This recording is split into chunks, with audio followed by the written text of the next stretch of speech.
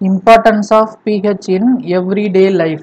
So நம்ம day to day lifeல pH value வந்து எவ்வளோ importance அப்படின்ட்டு நம்ம படிக்க போகிறோம். ஸோ நம்ம பாடி வந்து பார்த்தீங்கன்னா our body works in the pH range of 7 to 7.8. நம்ம பாடி வந்து பார்த்தீங்க அப்படின்னா 7 to 7.8 அந்த pH வேல்யூ ரேஞ்சில் தான் வந்து பார்த்தீங்கன்னா கரெக்டாக ஒர்க் ஆகும். ஓகேங்களா? Living organisms can survive only the நேரோ ரேஞ்ச் ஆஃப் pH சேஞ்ச். இப்போது என்விரான்மெண்ட்டில் இருக்கிற pH சேஞ்ச் வந்து என்விரான்மெண்ட்டில் pH வேல்யூ சேஞ்ச் ஆகுது அப்படின்னா ஒரு கொஞ்சமாக சேஞ்ச் ஆனால் லிவிங் ஆர்கானிசமுக்கு எந்தவித அஃபெக்டும் ஆகாது. இன்கேஸ் வந்து டிராஸ்டிக் சேஞ்ச் இருக்குது, அதிகமாக வந்து pH வேல்யூ சேஞ்ச் ஆகுது அப்படின்னா அது கண்டிப்பாக வந்து பார்த்தீங்கன்னா அதை சுற்றி இருக்கிற லிவிங் ஆர்கானிசமுக்கு ஒரு பெரிய இம்பேக்டை கிரியேட் பண்ணும். ஓகேங்களா? when pH of rainwater is less than 5.6 it is called acidic rain. அதாவது pH வேல்யூ வந்து 5.6 விட கம்மியாக இருக்குது ரெயின் வாட்டருக்கு அப்படின்னா அந்த ரெயினை வந்து நம்ம acidic rain அப்படின்னு சொல்லலாம்.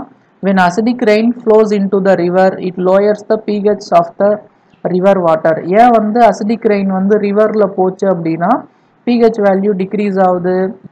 ஏன்னா அசிடிக் ரெயின் அப்படின்னா அதில் வந்து பார்த்தீங்க அப்படின்னா ஆசிட் கண்டென்ட் இருக்கும். ஓகேங்களா? ஆசிட் வந்து அதிகமாக இருக்கும். ஸோ இது வந்து பார்த்தீங்க அப்படின்னா ரிவர் வாட்டரில் மிக்ஸ் ஆகுது.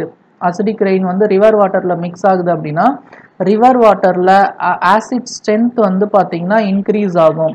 ஆசிட் ஸ்ட்ரென்த் இன்க்ரீஸ் ஆகுது அப்படின்னா pH வேல்யூ ஆட்டோமேட்டிக்காக குறையும். ஏன்னா pH வேல்யூ குறைய அது வந்து ஹைலி அசிடிக்காக மாறுது அப்படின்னு அர்த்தம். ஓகேங்களா? ஸோ இப்போ நம்ம இந்த வீடியோவில் பார்க்குற ஒவ்வொரு pH வேல்யூ அண்டு ஒவ்வொரு pH வேல்யூ அதே மாதிரி எதில் என்ன ஆசிட் இருக்குது அது வந்து பார்த்திங்கன்னா ரொம்ப முக்கியம். எக்ஸாமில் கேட்குறதுக்கு சான்ஸ் இருக்குது. ஸோ நம்ம பாடி வந்து எந்த pH ரேஞ்சில் ஒர்க் பண்ணோம் அப்படின்னா 7 to 7.8. எப்போ நம்ம அசிடிக் ரெயின் அப்படின்னு சொல்லுவோம் அப்படின்னா pH வேல்யூ லெஸ் தென் 5.6னா அது அசிடிக் ரெயின்.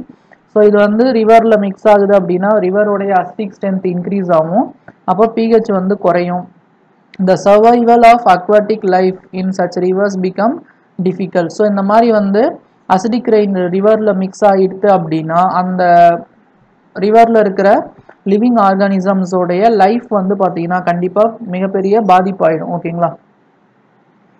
ஸோ நெக்ஸ்ட் வந்து பாருங்கள், what is the pH of soil in your backyard. So ஒவ்வொரு பிளேஸ்லையும் இருக்கிற pH வேல்யூ வந்து பார்த்தீங்கன்னா கண்டிப்பாக வந்து கான்ஸ்டண்ட்டாக இருக்காது. ஒவ்வொரு சாயிலுக்கும் வந்து பார்த்தீங்கன்னா அசிடிக் கண்டென்ட் வந்து அசிடிக் ஸ்ட்ரென்த் வந்து பார்த்தீங்கன்னா வேரி ஆகும்.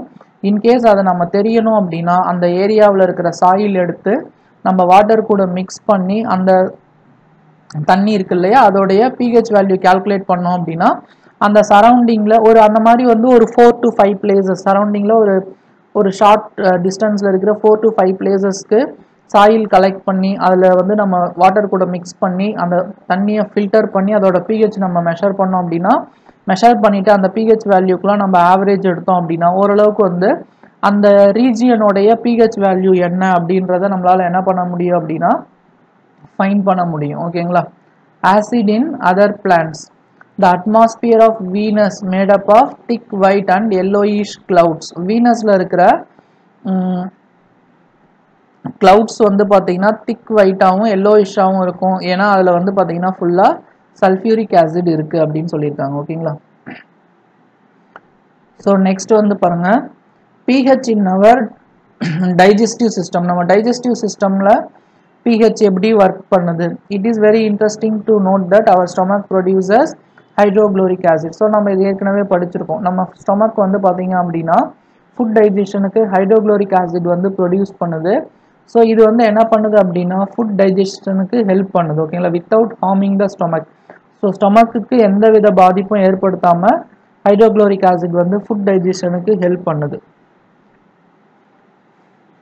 So during இன்டைஜஷன் the stomach produces too much acid. This causes pain and irritation. So இன்டைஜஷன் இருக்கும்போது வந்து பார்த்தீங்கன்னா எப்போ இன்டைஜஷன் நடக்கும் அப்படின்னா நம்ம ஸ்டொமக் வந்து ஆசிட் வந்து அதிகமாக ப்ரொடியூஸ் பண்ணுது அப்படின்னா டைஜஸ்ட் ஆகாது ஒழுங்காக, ஃபுட் ஒழுங்காக டைஜஸ்ட் ஆகாது. ஸோ டைஜஸ்ட் ஆகலை அப்படின்னா அந்த ஆசிட் வந்து பார்த்தீங்கன்னா ஸோ நம்ம வயிற்றுலேயே இருக்கும்போது வந்து பார்த்தீங்கன்னா அது ஒரு பெயின் இரிட்டேஷன் வந்து பார்த்தீங்கன்னா க்ரியேட் பண்ணும். ஸோ அந்த இதில் இருந்து நம்ம ரெக்கவர் ஆகணும் அப்படின்னா டாக்டர்ஸ் வந்து பார்த்தீங்க அப்படின்னா பேஸால அதை வந்து நியூட்ரலைஸ் பண்றதுக்கு பேஸ்ல இருக்கிற ஒரு மருந்து வந்து பாத்தீங்கன்னா ரெக்கமெண்ட் பண்ணுவாங்க. அந்த பேஸ் வந்து அந்த மாதிரி ஆசிடை நியூட்ரலைஸ் பண்ற பேஸ் வந்து பாத்தீங்கன்னா ஆன்டாசிட் அப்படின்னு சொல்லுவாங்க. ஓகேங்களா? ஸோ அதுல என்ன இருக்கும் அப்படின்னா these antacid neutralise the excess acid. So ஆசிடும் பேஸும் வந்து நமக்கு சால்ட்டா கன்வெர்ட் ஆகி நமக்கு அந்த பெயின் வந்து பாத்தீங்கன்னா குறைய ஆரம்பிச்சிடும். ஸோ ஜென்ரலா வந்து பாத்தீங்கன்னா நம்ம யூஸ் பண்ற அந்த இது வந்து பாத்தீங்கன்னா மெக்னீசியம் ஹைட்ராக்சைடு. ஓகேங்களா? MgOH2. அது வந்து பாத்தீங்கன்னா mild base is often used for this purpose. So இந்த நேம்லாம் ரொம்ப முக்கியம். ஓகேங்களா?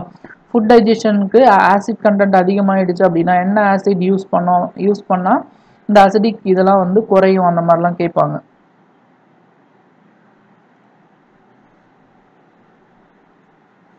pH change cause the tooth decay. So tooth decay வந்து அதாவது நம்ம பல்லு வந்து பார்த்தீங்க அப்படின்னா அதோட அசிடிக் கண்டென்ட் வந்து 5.5 விட கம்மியாக இருக்கும்போது நம்ம பாடி வந்து பார்த்தீங்கன்னா நம்ம பல்லு வந்து பார்த்தீங்கன்னா டீகே ஆக ஆரம்பிக்கும், சிதைய ஆரம்பிக்கும். டூத் எனாமல் அதுதான் வந்து பார்த்தீங்கன்னா hardest part of the body. Tooth enamel made up of calcium ஹைட்ராக்சிபேட். So tooth enamel வந்து பார்த்தீங்கன்னா கால்சியம் ஹைட்ராக்சிபேட்டால் ஆயிருக்கும். ஸோ இது வந்து பார்த்தீங்கன்னா இந்த form of calcium phosphate. Calcium ஹைட்ராக்சிபேட்ன்றது வந்து பார்த்தீங்கன்னா கால்சியம் பாஸ்பேட்டோடைய கிறிஸ்டலின் ஃபார்ம். ஓகேங்களா? இது வந்து பார்த்தீங்கன்னா hardest substance in the body. It does not dissolve in water. தண்ணிலாம் கரையாது. ஓகேங்களா? பட் கரோடட் எப்போ when pH is lower, pH of the mouth is below 5.5. நம்ம மவுத்தோடைய pH வேல்யூ 5.5 விட குறையுது அப்படின்னா கண்டிப்பா வந்து டூத் டீகே ஸ்டார்ட் ஆயிடும். Bacteria present in the mouth produce acid by degradation of sugar and food particles remaining in the mouth after eating. So நம்ம சாப்பிட்டதுக்கு அப்புறமா நம்ம மவுத்தில் இருக்கிற ஃபுட் பீசஸ்லாம் வந்து பார்த்தீங்கன்னா பல்லில் இருக்கிற பாக்டீரியா வந்து டைஜஸ்ட் பண்ண ஆரம்பிக்கும். அப்படி டைஜஸ்ட் பண்ணும்போது வந்து பார்த்தீங்கன்னா அங்கே இருக்கிற சுகர் ஃபுட்டுலாம் வந்து டீக்ரேட் ஆகும்போது, அதாவது சுகர் ஃபுட்லாம் டீக்ரேட் ஆகும்போது அங்கே வந்து ஆசிட் வந்து ப்ரொடியூஸ் ஆகும். ஆசிட் ப்ரொடியூஸ் ஆகுது அப்படின்னா pH வேல்யூ குறைய ஆரம்பிக்கும். அப்போ pH வேல்யூ குறையுது அப்படின்னா கண்டிப்பாக வந்து டூத் வந்து பார்த்தீங்கன்னா டூத்தை வந்து அரிச்சு அதை வந்து சிதைக்க ஆரம்பிச்சிடும். ஓகேங்களா? The best way to prevent this to clean the mouth after eating food. So அதுக்கு தான் என்ன பண்ணுறாங்க, சாப்பிட்ட உடனே மவுத்தை வந்து க்ளீன் பண்ண சொல்கிறாங்க. ஸோ இந்த அசிடிக் எக்ஸஸ் ஆசிடை வந்து நம்ம நியூட்ரலைஸ் பண்ணுறதுக்கு வந்து பார்த்தீங்கன்னா பேஸில் இருக்கிற டூத் பேஸ்ட் வந்து ரெக்கமெண்ட் பண்ணுவாங்க. Using tooth paste which are generally basic for cleaning the teeth can neutralise the excess acid and tooth decay. So இந்த டூத் டீகேவை வந்து ப்ரிவென்ட் பண்ணுறதுக்கு நம்ம பேசிக்காக இருக்கிற டூத் பேஸ்ட் யூஸ் பண்ணும்போது இந்த ஆசிடை நம்ம என்ன பண்ண முடியும் அப்படின்னா ஆசிடோடைய இம்பேக்டை நம்ம வராமல் குறைக்க முடியும். ஓகேங்களா?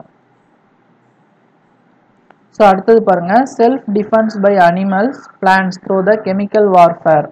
ஸோ நமக்கு இந்த தேனீலாம் கொட்டிடுச்சு அப்படின்னா நமக்கு வந்து பார்த்தீங்கன்னா ஒரு வித பெயின் இரிட்டேஷன் இருக்கும். அதுக்கு அதை வந்து நம்ம அது எதனால் அந்த பெயின் இரிட்டேஷன் இருக்குது அப்படின்னா அந்த தேனியோடைய இது இருக்குது இல்லைங்களா, மவுத்தில் வந்து பார்த்தீங்கன்னா மெத்தனாயிக் ஆசிட் இருக்கும். ஸோ அது நம்ம வந்து உள்ளே நம்ம கொட்டும்போது வந்து பார்த்தீங்கன்னா என்ன ஆகும் அப்படின்னா மெத்தனாயிக் ஆசிட் வந்து நம்ம பாடி உள்ளே இன்ஜெக்ட் ஆகிடும். ஸோ ஸ்டிங்கிங் ஹேர் ஆஃப் நெட்டில் leaves inject methanoic acid causing த பர்னிங் பெயின். ஸோ எதனால் வந்து அந்த பெயின் இருக்குது அப்படின்னா மெத்தனாயிக் ஆசிடால் இருக்குது.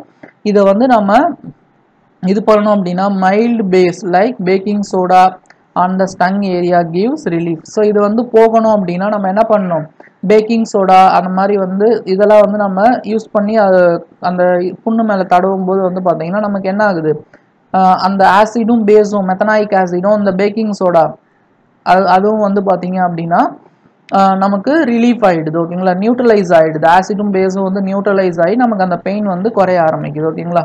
ஸோ இந்த பேக்கிங் சோடாவுடைய கெமிக்கல் ஃபார்முலா என்ன அப்படின்ட்டு தெரிஞ்சு கமெண்ட் பண்ணுங்க. ஓகேங்களா? ஸோ நெக்ஸ்ட் வந்து பார்த்தீங்கன்னா நம்ம நேச்சுரலாக வந்து நம்ம யூஸ் பண்ணுற ப்ராடக்ட்ஸில் என்னென்ன ஆசிட் இருக்குது அப்படின்றது தெரிஞ்சுக்கோங்க. இது ரொம்ப முக்கியம் in one mark point of view. வினிகரில் வந்து பார்த்தீங்கன்னா வினிகரில் அசிடிக் ஆசிட் இருக்குது. ஆரஞ்சில் வந்து பார்த்தீங்கன்னா சிட்ரிக் ஆசிட், லெமன்லேயும் சிட்ரிக் ஆசிட் தான். ஓகேங்களா? ஆரஞ்சுலேயும் சிட்ரிக், ஏன்னா இது ரெண்டும் ஒரே மாதிரி ஃப்ரூட்ஸ் தானே, ஆரஞ்சும் லெமனும். அப்போ அதில் வந்து சிட்ரிக் ஆசிட் இருக்கும். டேமரின் புளியில் வந்து பார்த்தீங்கன்னா டார்டாரிக் ஆசிட் இருக்கும். டொமேட்டோவில் ஆக்சாலிக் ஆசிட். சோர் மில்க் ஆர் கர்டு, மில்க் பால், கர்டு அதெல்லாம் வந்து பார்த்தீங்கன்னா லாக்டிக் ஆசிட் இருக்கும்.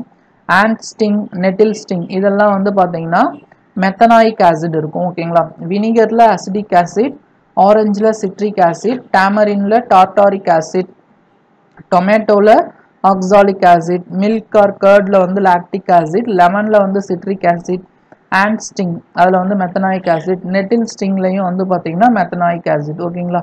ஸோ இப்போது நான் உங்களுக்கு ஒரு சின்ன கொஷின் கொடுக்குறேன்.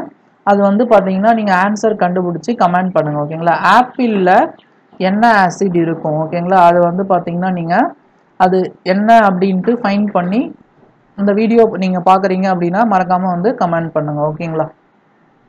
Thank you students.